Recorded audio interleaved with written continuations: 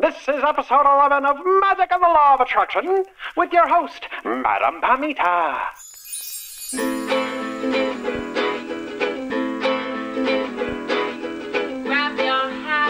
Hello, everyone. I'm your host, Madam Pamita, and you're listening once again to Magic and the Law of Attraction, the podcast where you'll learn how to transform your life in magical ways to make it the very best that it can be. Well, it's been quite a whirlwind of a week at the Parlor of Wonders. Right at the solar eclipse that we had earlier this month, my 95-year-old father went into the hospital, and now we've brought him home for hospice care. It's an amazing, profound, mostly happy, sometimes sad, but nonetheless beautiful thing to be able to be with someone at the end of his lifetime and help him transition to his next great adventure. Needless to say, I have been taking more time to be with him and less time for newsletters and readings and blogging and all of that. But I want to let you know that this podcast is not going to be neglected. I get such pleasure out of planning and recording these for you. And your reviews and feedback are all so amazingly lovely. We are making a very special gathering of powerful and intentional magicians here. I kind of picture all of you being like the guy on the magician card in the tarot, masterfully manifesting the lives that you want to create and using focused magic to do it. Magic helps us realize that limits are illusions. The magic that you are doing tears down that illusion and tells the truth that you are powerful, that you are a creator, and that you can have or do or be anything. So for today's episode, since you are those master magicians ready for upper level work, I'm going to invite you into my secret alchemist lab of mystery and magic. What's that fabulous fragrance, I hear you say? Well, that, my friend, is incense. Yes, today we are going to be diving in to learn all about intoxicating incense, the gorgeous history of incense and the power of scent for making magic. We're going to learn about the myriad forms that incense can take, why you would want to choose one form over another, and the mysterious and mystical ways to use incense magically. I tell you, you're going to love all the ideas that you get in this episode. If you haven't been using incense magically, I know it will get you started on using this amazing magical tool. And if you have been using incense in your magical work, I know it will inspire you to start using it in new and creative ways that you may not have thought of. So John Paul from Arvada, Colorado writes, I have a question about incense and how it magically plays an important role in spell work. There's so many types of incense, from loose, herbal, self-lighting, cones, sticks. Is one type better over another in doing spell work? Also, will diffusing essential oils work the same way as incense, especially when spell work calls for waving a tool or items through the smoke? And do you have any tips on making incense? John Paul is diving right in with a ton of great questions, and I love that. I feel like incense is one magical tool that kind of gets the short shrift. We tend to focus on doing magic with candles, gemstones, and oils, and incense seems to get put on the back burner. It's relegated to being a bit player in the spell when it could be the star of the show. And I think that part of the reason for this is that incense comes in a lot of different forms, and some of them can be confusing. I grew up in the 60s and 70s and had an older sister who was sort of a hippie, so I grew up with incense sticks and cones all around me. But I have clients who have never lit incense before and can be a little confused by what to do with it. Even for me, I remember buying my first magical incense when I was in my 20s, and it was loose incense. I knew how to light an incense cone, but what the heck was I supposed to do with this weird but amazing smelling powder? So John Paul, this is a great topic to dive into. It's one that I'm sure many people are curious about, and I'm super glad you asked these questions. Thank you so much. So let's start out by talking about what incense is. Incense is any material that releases a fragrance when it is burned. If you've ever used incense, you've seen the wispy curls of gray smoke rising up toward the sky and smelled its enticing fragrance. The way we perceive incense is unique. Even if you've never smelled a certain incense fragrance before, if you walk into a room where incense has been burned, you can identify that some sort of incense has been used there. Incense connects to us at our deepest level, at what I believe to be our collective historical memory. We can probably say that the origin of incense is as old as humans controlling fire. The first incenses were simply fragrant plant material added to fire. If you think about those earliest prehistoric people, it's certain that people all over the world discovered that if they threw certain aromatic woods into the campfire, that the smoke smelled different. And as people evolved in their spiritual beliefs, that this magical, sweet-smelling smoke could be used for special ceremonies and rituals. The result was that over millennia, incense became sought after and valuable. If you are familiar with the stories of the Bible, where incidentally, incense is mentioned 170 times, you will know the story of the three magi, which, by the way, means three magicians. To honor the infant Jesus, the three magi are said to have brought gold, frankincense, and myrrh. Frankincense and myrrh are both resins used as incense, and in biblical times, they were as revered and valued as gold.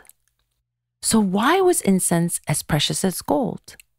Because for centuries and millennia before biblical times, people had been recognizing the spiritual power of incense.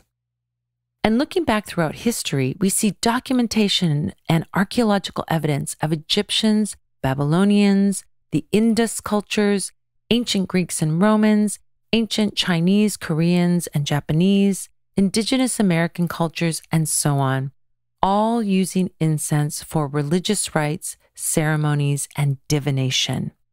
This is a universal truth that historically all the people in the world discovered the spiritual power of incense.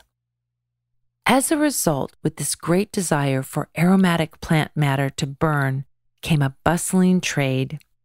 Incense, alongside spices and silks, became a lucrative trade commodity in Asia and Europe. It was part of what built the wealth of the Arabian cultures who formed and controlled the formidable trade route called the incense route. So why was it so special? What was the incense used for? If we look cross-culturally, we do see incense used, of course, just for pleasure, to make an environment smell beautiful. But as a result of this, it was also often used for funeral rites, mostly to cover up the smell of decay. Incense was also used medicinally. Before the understanding of germs, incense would be used to rid the environment of illness. It was also used to fumigate and get rid of pests, and this is still done to get rid of mosquitoes. However, by far the primary use of incense was to connect to the spirit world. For some cultures, this meant incense was used for clearing out negative spirits. For others, incense was a sacrifice to appease the gods with its pleasant aroma. For other cultures, it was a way to offer prayers that would drift skyward to the gods in the heavens. For others, it was a means of consulting the oracles. And for still others, it was a method of worship or a way to create ceremonial ritual. But for all of them, it was a means to connect to divine energy. So when we do magic, whether that is a formal magical spell or simply wanting to set a powerful intention, it can absolutely be helpful to connect to divine energy. And incense helps us to focus those intentions in a ritualistic way. What I mean by that is that you have to do certain steps to burn the incense, and those steps themselves can take us out of our day-to-day consciousness and put us into ritual space, which empowers our intention. The ritual of lighting incense can bring us into the mindful present. But there are different forms of incense, and some are definitely more involved than others. I'm going to touch on just some of the major forms that incense can take. So this list is by no means complete, but it will get you through about 99% of the incense you will encounter. So I'm going to begin by talking about direct burning incense, or what's also known as combustible incense. This is incense that includes easily burnable material along with the scented material. So first we have stick incense, or what is sometimes called joss sticks. If you live in the US, this is probably the most common incense that you will encounter. It's the kind you find at truck stops and head shops. Does anyone say head shop anymore? Is that still a thing? Who knows? Anyway, stick incense is simply a long, slim piece of a bamboo stick covered with combustible material, usually some kind of wood sawdust that's been dipped in a fragrance oil, or if it's a more high-end incense, the sawdust is blended with essential oils and herbs. And it's usually purchased in packets of a dozen or so. This is probably one of the simplest incenses to work with. You just light the tip, let it burn for several seconds, blow out the flame, and then you will have a little ember burning at the end that will give off a beautiful fragrant smoke as the combustible material burns down. You can hold the stick in your hand, of course, but a lot of people like to put it in an incense holder. This can be a tray of some kind that has a small hole that you place the stick into, but you can also make your own holder. I've made them with clean sand in a tin can, or if you don't have sand, you can use dried rice or beans in a jar or can, and then stick the blank end of the incense into this, and it will stand up straight so that it can burn completely. Another form of incense that is sort of mainstream popular is cone incense. Now, I'll have to say that cone incense seems to have been a little more popular in the 60s and 70s and is a little harder to find now, but again, it's a very simple incense to work with. It looks like a small cone, like an upside-down ice cream cone, with the pointy end facing up. The way to light cone incense is very similar to stick incense. You light the tip of the cone, and then you place the wide end down on a heat-proof dish of some kind. You wait several seconds, and then you blow out the flame, and there will be an ember glowing at the tip that will give off the fragrant smoke as it burns down. In some ways, while stick incense might seem like the easiest incense, I have to say that cone incense gets the edge in the easy department because you don't need to figure out a holder for it. Any heat-proof dish will work. Sometimes I can be a lazy magician and not want to work too hard or overthink what I'm doing, but still want to do some ritual and magic. And when I'm in that mood, cone incense is my jam. Do people still say that's my jam? Okay, if that's old, then consider me bringing back that's my jam, okay? All right, moving right along. The next kind of incense I want to talk about is loose incense, which is sometimes called self-lighting incense. Now, while you will almost definitely find stick and cone incense that has no spiritual intent behind it, I mean, it may be just made with the intent of making your pad smell groovy. Okay, now I'm using old-time words on purpose. Loose incense, on the other hand, is something you will probably only find in a magical context. You see a lot of loose incense in the hoodoo tradition, and in my experience, you'll also find a lot of loose incense coming from occult shops. Loose incense is made from some kind of combustible material, generally sawdust with a little color added, mixed with a little saltpeter to ignite the sawdust and get it burning, and herbs and essential oils and sometimes fragrance. All of it blended for a magical intent of some kind. One of the reasons you might find these at your local magic emporium is that they are fairly simple to make, and so as a result, you can find some amazing boutique blends of loose incense made in small batches with real herbs, resins, and essential oils in them. Loose incense is fairly simple on the front end of making it, and to burn it, it's not too hard either. You just place a small pile of the incense on a heat-proof dish, pinch it together into a cone shape, and light the top of it, just like you would light an incense cone. A more traditional way to deal with loose incense is to take a small piece of paper to make a cone shape and then pack the incense in there and mold a cone, and then pop that molded cone out onto your heat-proof dish. But personally, I find this a little fussy when you can just as easily form a cone by pinching it together with your fingers on the dish. Granted, a pinched together cone won't look smooth and beautiful like a molded cone, but I kind of like the rustic look with my magical work anyway. The thing you do want to be aware of is that the more firmly you pack the loose incense together, the longer your incense will stay lit. It's really not a big deal if it goes out, of course. You just relight it. And it's definitely not a negative sign if you have to relight any incense more than once.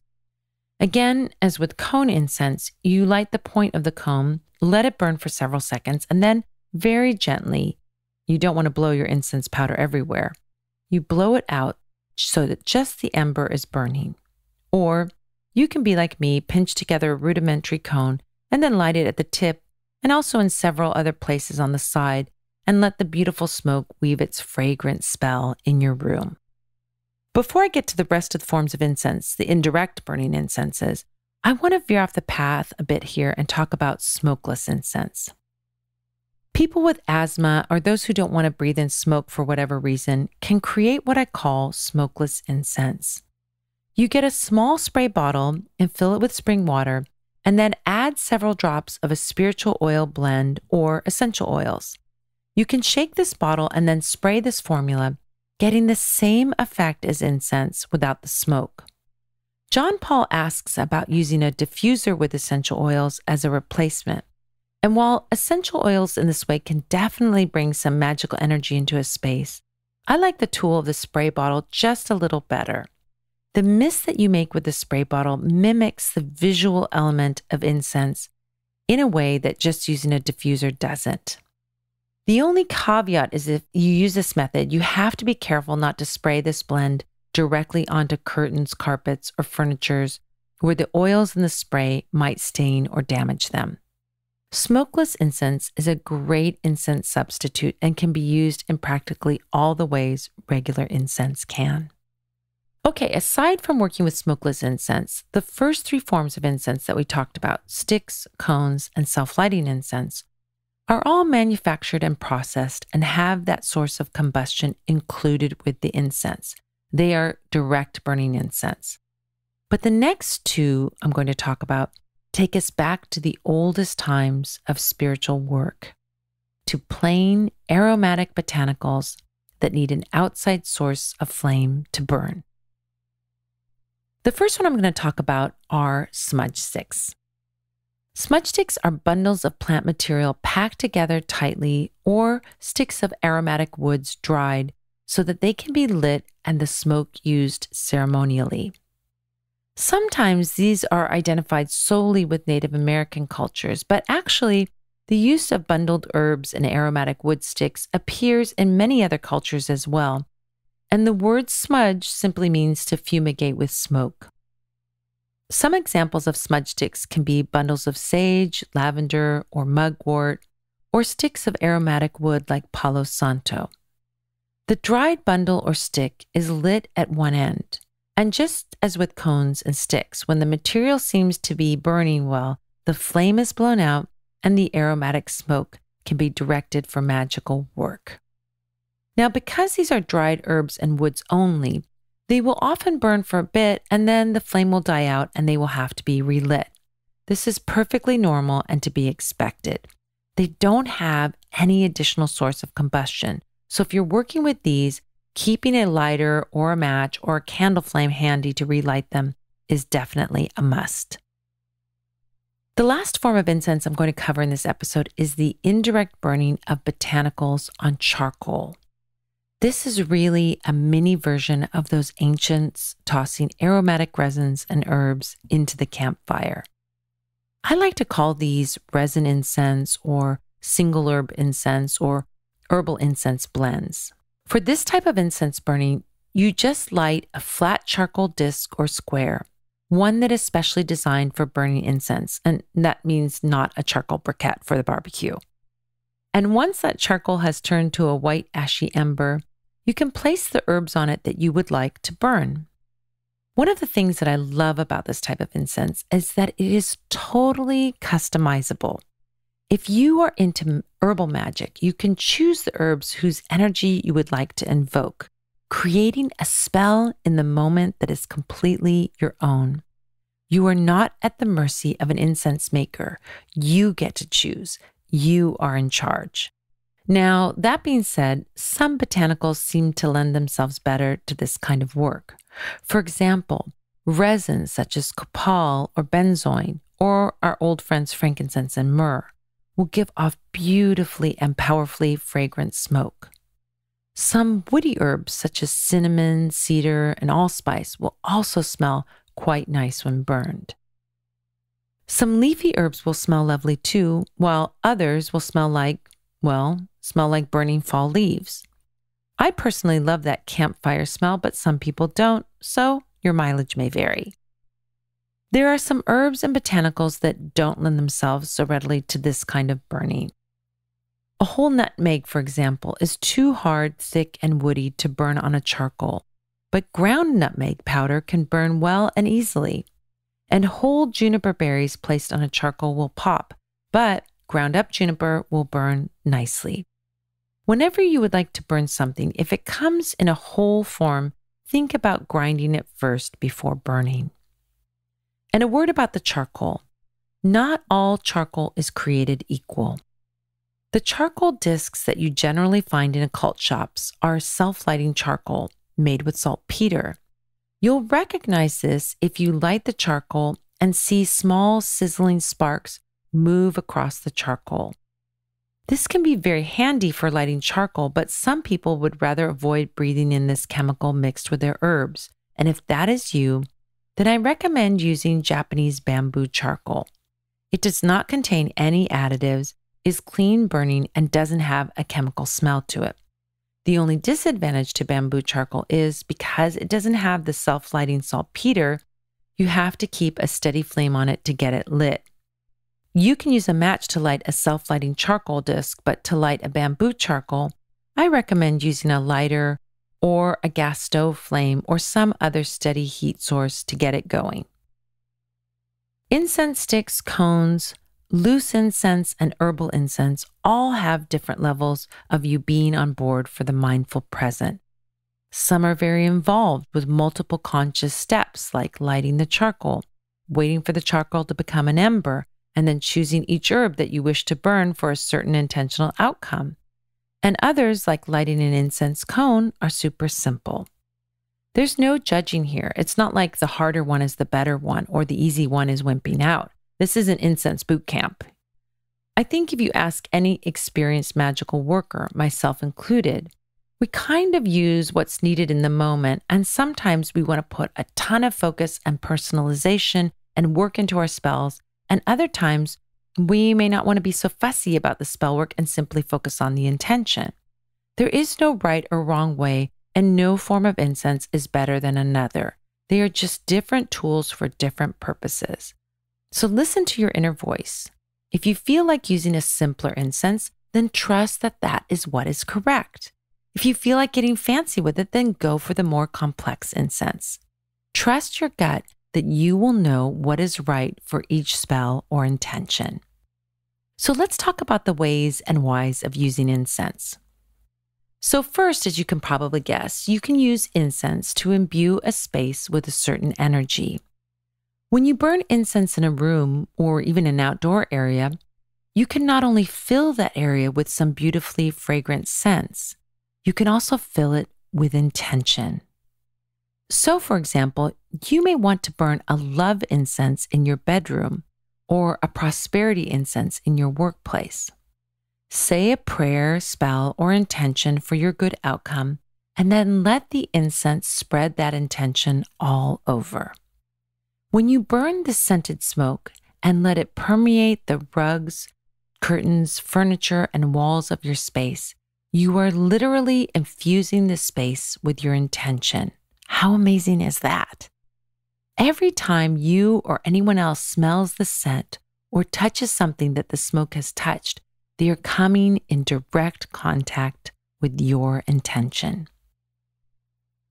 You can, of course, also use incense in the way that many of our ancestors used it, not only for bringing in something that is wanted, but clearing out and cleansing a space of unwanted energies. If there was an argument in a room, for example, or illness, or just a general funky stuck energy around a place, you can burn a cleansing incense like camphor, lemon verbena, or rue, and clear out the space, making room for a new start. Another way to use incense spiritually is during prayer or when setting intentions. Having a small ritual where you light incense and speak your prayers or intentions and watch as the smoke carries those words skyward is one of the oldest rituals for connecting with sky deity energies. Another way to work with incense is to smudge yourself using a smudge stick or stick incense. Smudge sticks and incense sticks seem to work better than cones or loose incense for this because they're handheld, but you can most certainly use any form of incense. If you want to give yourself an incense bath, then either have yourself or someone else hold the incense stick or smudge stick a few inches away from your body and moving all around your auric field, use a free hand to wave the smoke toward your body. I like to push it upwards if we're bringing in something good, or push it downwards if we're clearing out something negative. By the same token, you can also use incense to bless, cleanse, or feed magical objects, particularly ones that you can't wash or bless with liquids. A great example of doing this is if you have a tarot deck or oracle deck that you want to bless or consecrate or energetically clear.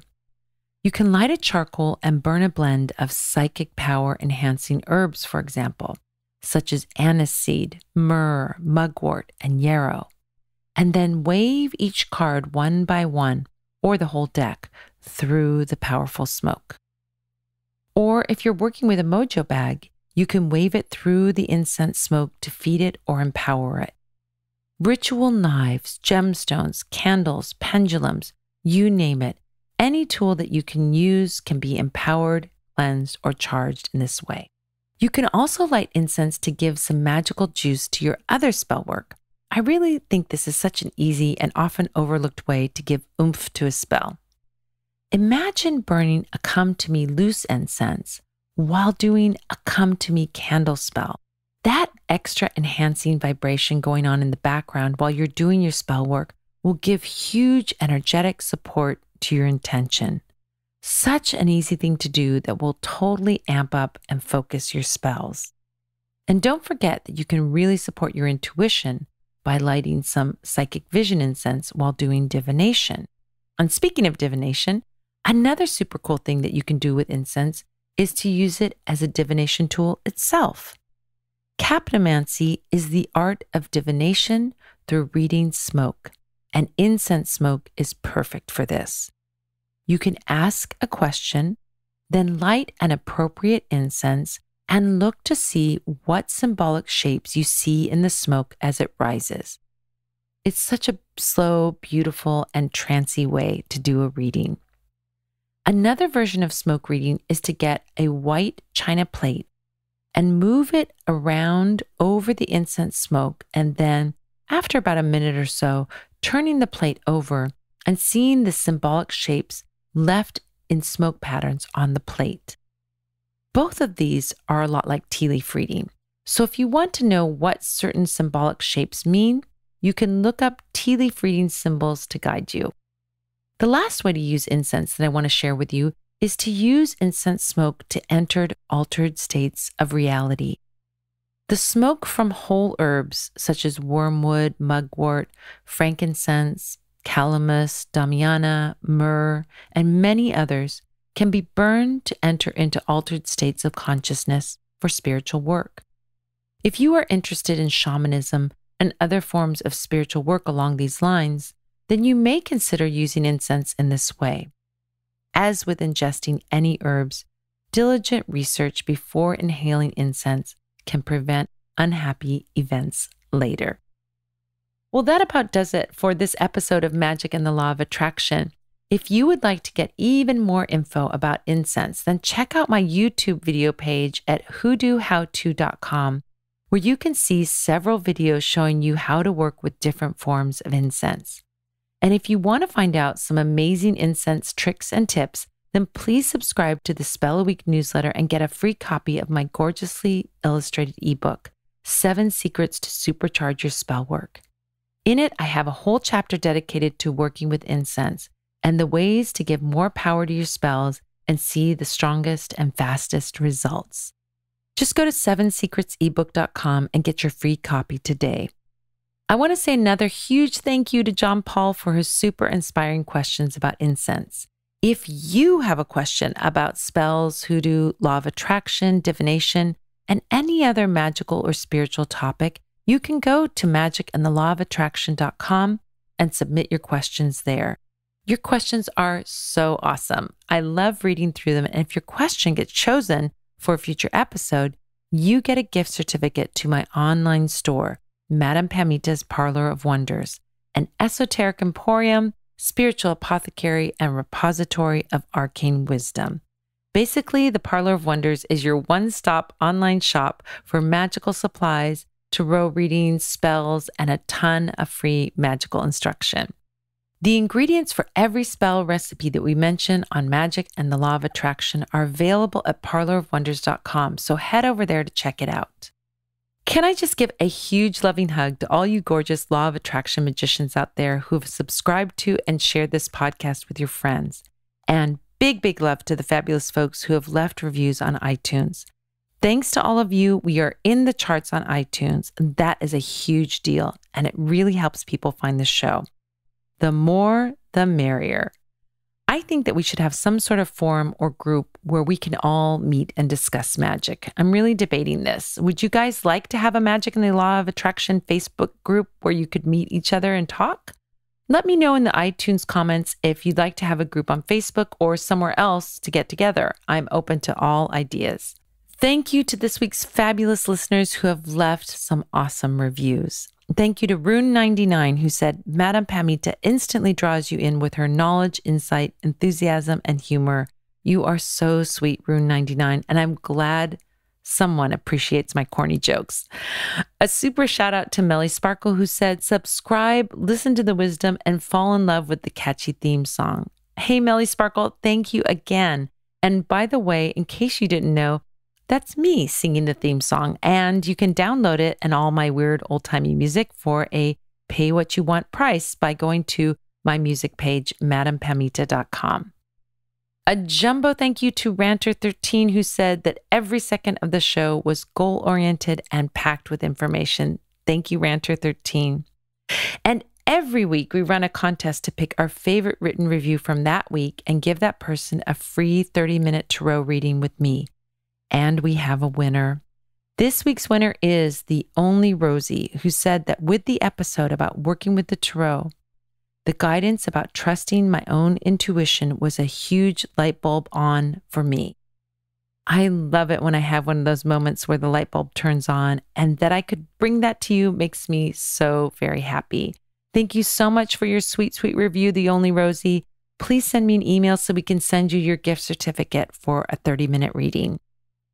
And hey, you person out there who has not put up a review on iTunes, do you want a free 30-minute tarot reading too? You do? Well, then go to iTunes, subscribe to the podcast, and post a written review. Let me know what you like and what you want more of. We'll do it all again next week and give away another prize because I love giving away prizes. Thank you so much for joining me. I'm looking forward to next week when we'll be talking about using magic for personal empowerment, self-love, and belief in self. Who couldn't use more of that, right? Until next time, this is Madame Pamita saying, keep making your life the most magical adventure ever.